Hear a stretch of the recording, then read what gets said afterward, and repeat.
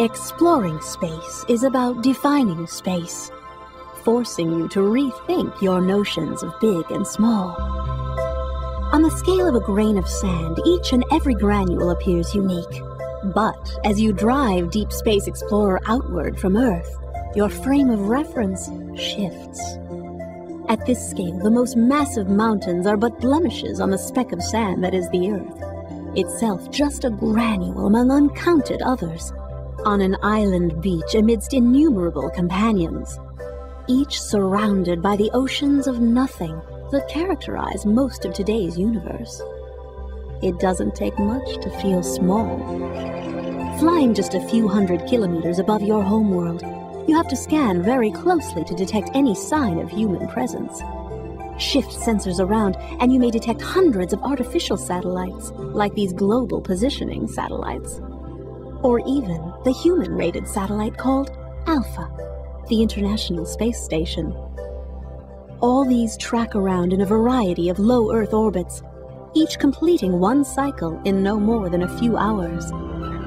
Jump now about 100 times the height of low Earth orbit, to that special place in space where the big communication satellites live. Bounce Deep Space Explorer again, this time to about 1,000 times the altitude of the space station. You are out nearly 400,000 kilometers, in orbit about the Moon, Earth's only natural partner in its annual dance around the Sun. The Moon is stamped with the furthest footsteps of humankind. Pulse Explorer once again.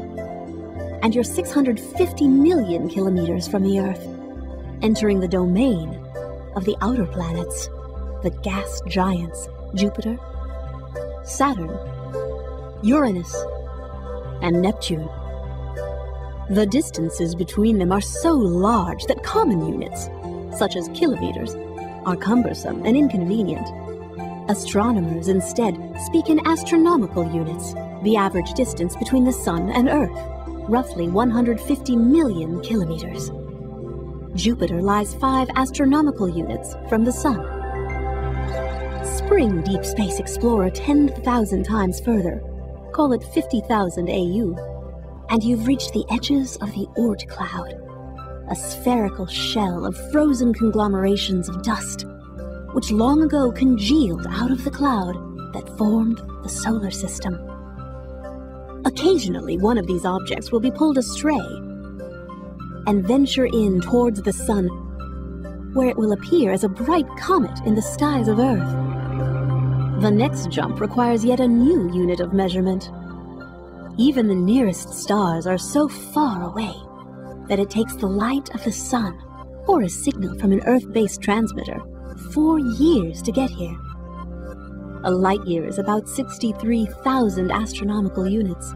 That's 9.46 times 10 to the 12th kilometers, if you must know. But even if you vault Deep Space Explorer 1,000 light years out from the Sun, you still have covered less than 1/100th of the distance across your home galaxy, the Milky Way. Where's the human origin point from here? Look about halfway out, in one of those 75,000 light-year-long spiral arms. The Sun will be an inconspicuous yellow star, orbiting with its companions, the massive black hole believed to lie at the galaxy's center, once every few 100 million years. But this is just the beginning of your universe. We're moving around the Sun at 30 kilometers per second. The Sun is moving around our galaxy at 220 kilometers per second, and our whole galaxy is going somewhere at 600 kilometers per second. Galaxies crave the company of other galaxies. They cluster together, thousands of galaxies like your Milky Way, extending over millions of light years. Galaxies, groups, and clusters tend to form into long strands, called filaments, threading hundreds of millions of light years across eternity. This meshwork of filaments make up the superclusters, the largest structural element known, a web of pinprick galaxies, permeating the void. Here, hundreds of millions of light years from the Sun, the Milky Way is just one of tens of thousands of galaxies. But even this rich filigree that ornaments the universe is but a tiny percentage of all things ever created.